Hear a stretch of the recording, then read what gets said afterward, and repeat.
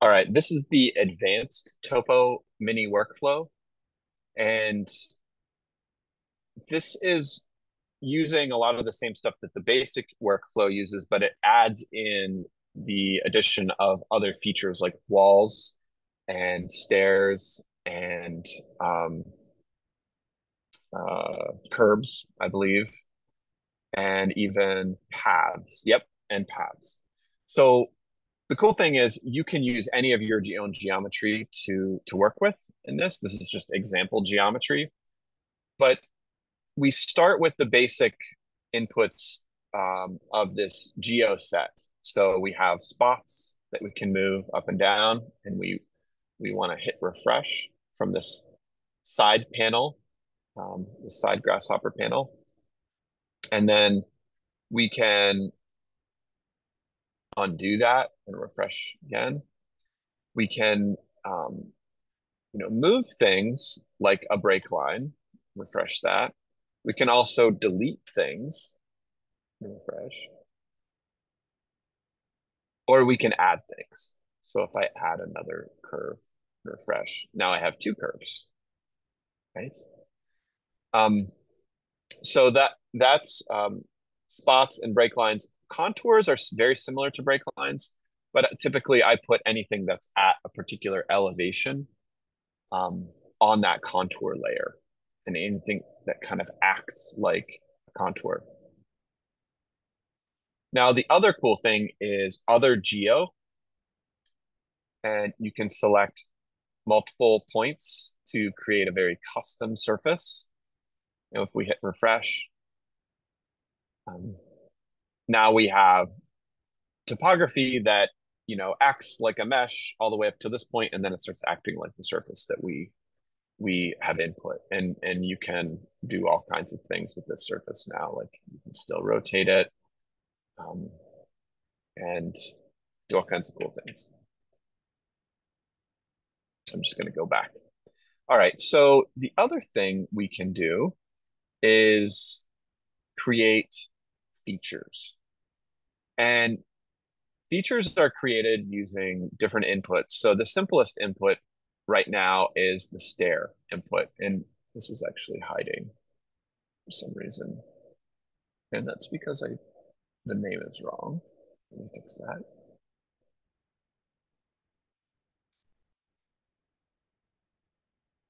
I'll do a video on how most of these things work as well. If you haven't watched that, hopefully that's available to you now. Um, so so this is the stairs, and it lets you build a set of stairs to, as a part of a model, but it also creates inputs for the topography. So if we took this surface and we moved this down here for some reason, it literally just changed the topography as well. And it looks like we had an additional curve that we don't need. I'm going to delete that. And then, so that's stairs, and stairs allow you to build, stairs like that. You can also do stairs like this. And I'm on the path layer, so it's drawing paths. So I want to be on the stairs layer.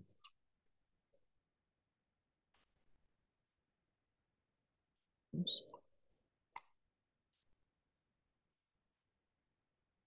So if I take and I draw the top curve and the bottom curve of my stair, and then I loft between,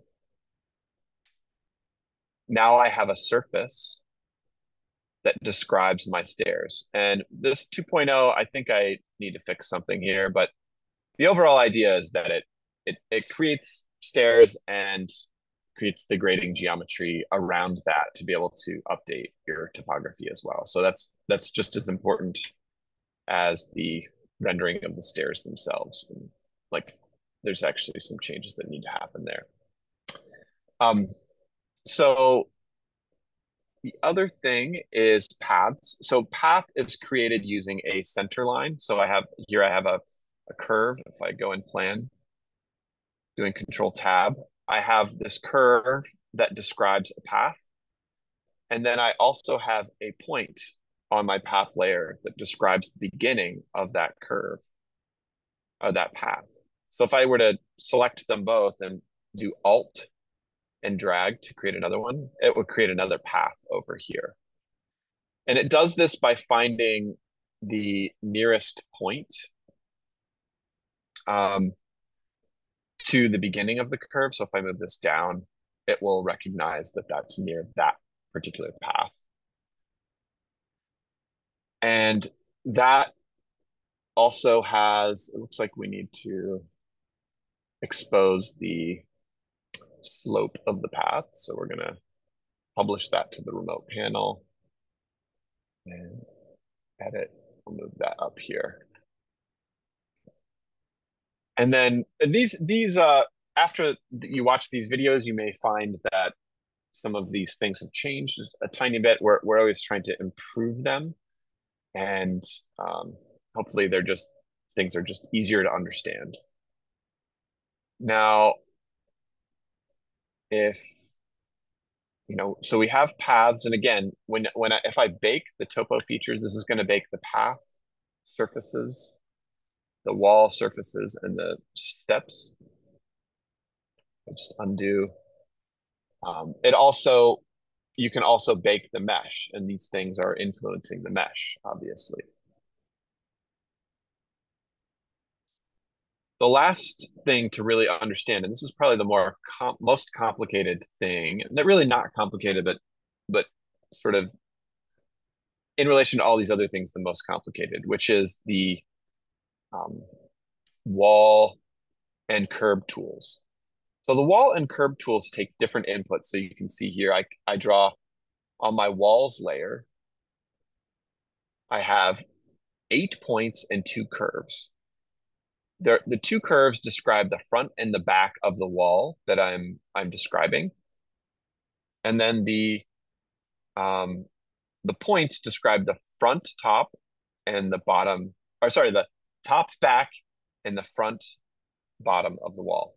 So if I took this point and moved it up, it's going to shift where that wall, and usually these walls are retaining walls, and it shifts where the wall actually is defining the grade, right? So maybe we don't need a wall that's quite as steep, or maybe we just go back. Now,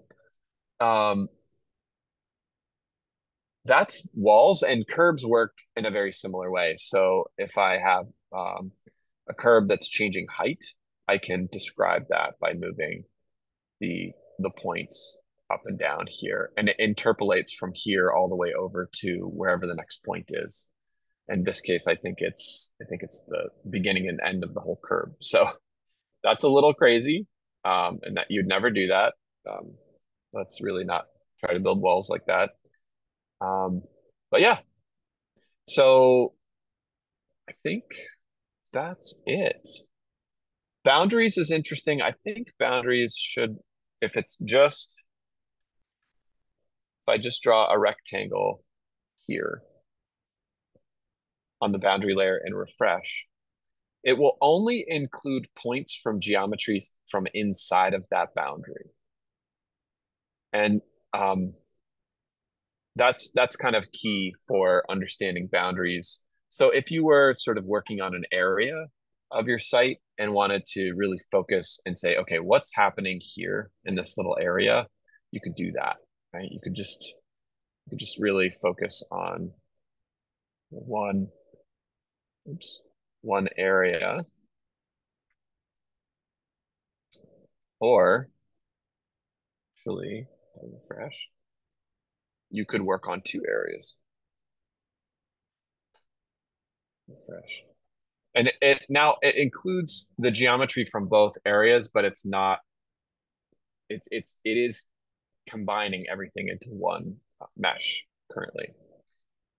So yeah, that's boundaries, and you don't need to have boundaries, but with this tool, but it helps sometimes to really focus your processing, especially if you have a very large site. and you're trying to create something. Um, yeah,